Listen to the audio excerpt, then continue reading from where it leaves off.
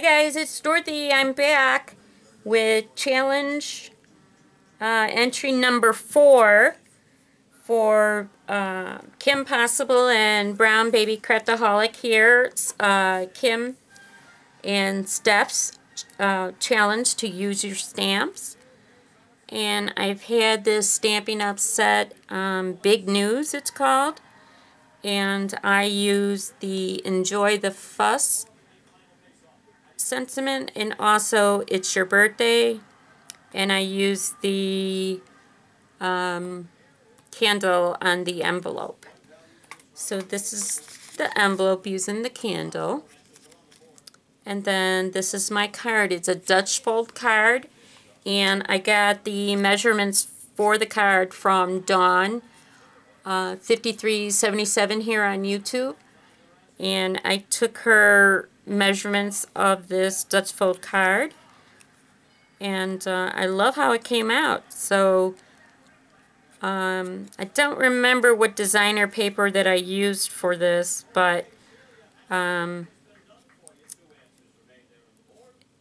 this is made with the same colors that are in the background. I believe it's pumpkin pie, strawberry slush, Hello Honey, I think it is, and I believe Marina Mist. And everything is really dimensional. I have everything popped up. So the top opens, and then your little flaps on the side.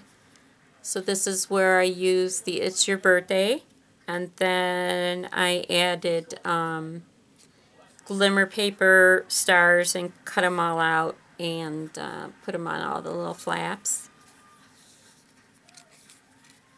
And this paper here is the opposite of this designer series paper.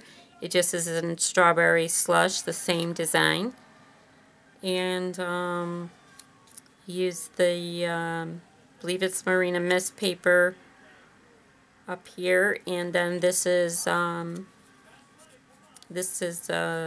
Whisper White, which is what the card is made out of, and black, and then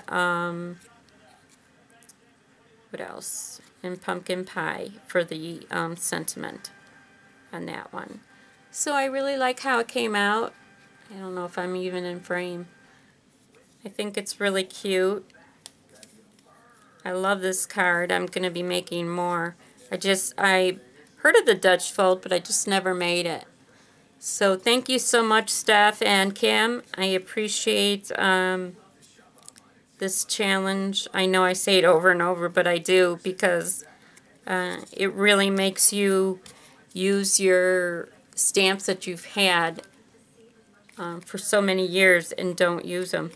But so those are my entries. I believe I have four so far. I'll be making more cards, and I will enter those too. Just trying to dig out some of my stamps that I love and think of something to use them for. Okay? Thanks so much, guys. Pugs and kisses. Bye, guys.